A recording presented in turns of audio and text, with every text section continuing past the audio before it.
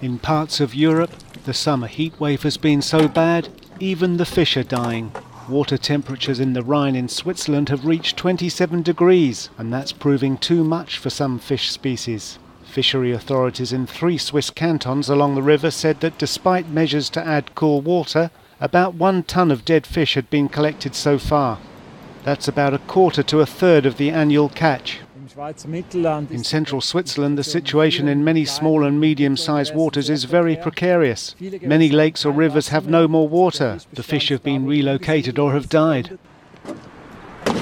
The authorities fear a repeat of the 2003 heatwave, when 90% of the entire grayling population died.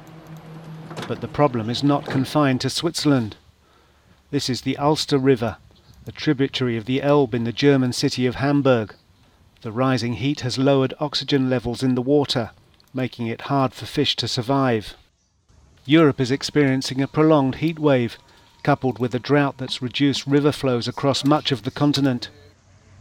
The city authorities are even moving its famous Ulster swans to cooler climes, and that could be a problem. According to local legend, Hamburg will only remain prosperous and free while the swans are there.